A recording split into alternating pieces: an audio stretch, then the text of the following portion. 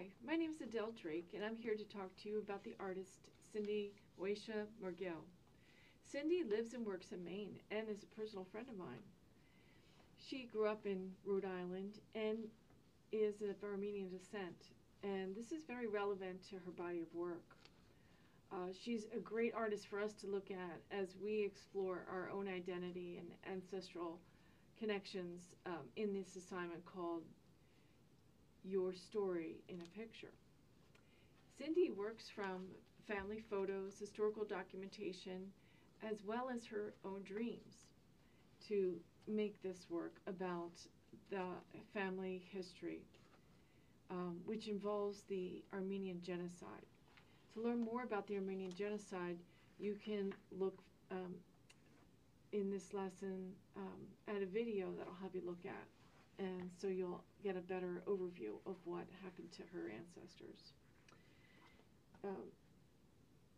So this is a body of work that she's calling Armenia, a Remembrance.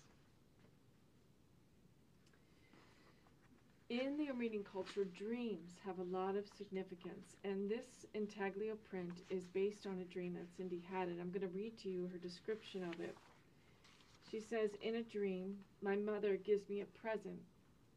She's holding a gaseous ball, white sphere. It is composed of living spirits with faces and smoky bodies, all held together in the shape of a globe. In awe, I ask my mother, what is it? And she happily explains that 10 days after you're born, your ball of ancestors arrives. This is my lineage. It is a matriarchal line. Whenever someone is born or dies in our family, their soul arrives from or enters into this ball." So this is an image that really illustrates how connected we are with our ancestors and how influenced we are by our family's history.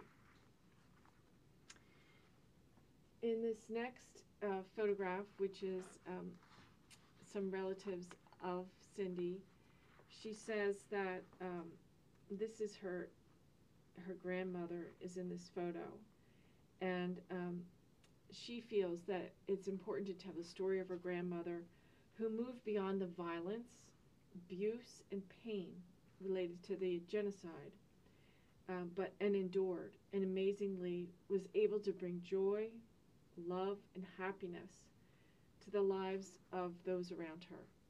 So despite everything, to be able to do that is miraculous. This is an intaglio print entitled Some Armenians, and it's based on a dream that Cindy had, and I can read to you a little bit of her description of the dream. So in the dream, she's at an event in the basement of the Armenian church in Rhode Island, where she's from. And in the dream, an older Armenian woman pulls out a book with a torn cover.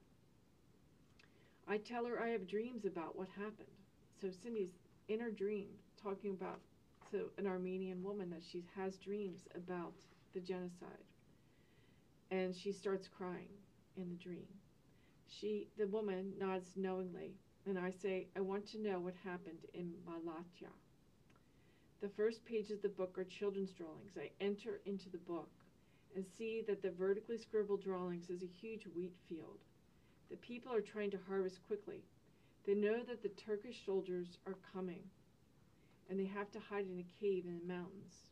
To stay hidden, they will have no fires there. They will have to eat the bulgur wheat. I am moving towards them, but I'm still hidden in the tall grains of wheat. Before I can reach them, the ground shakes with the sound of soldiers' hoofbeats.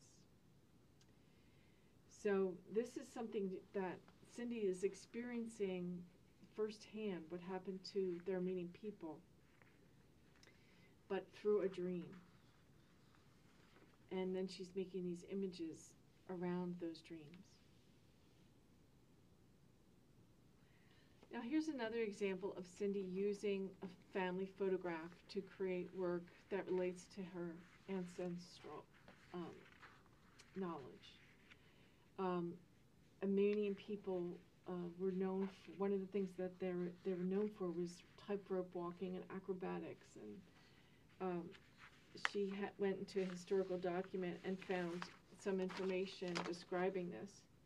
It says that these Armenian people would set up their wire at a stream or a threshing area, and all the village would come to see the tricks and antics of these performers. And so here you see a photo of Cindy's grandmother holding Cindy's sister, who's less than 3 months old, on her hand and just balancing her there. And so Cindy did this painting based on that photograph called Circus Baby, which is an oil painting on a wooden panel from 2010. And you can see that she's referred to the photo, but she's also brought in other elements with the putting the baby actually on a tightrope and giving them a pole for balancing. And her mother has a chair balanced on her hand, her grandmother.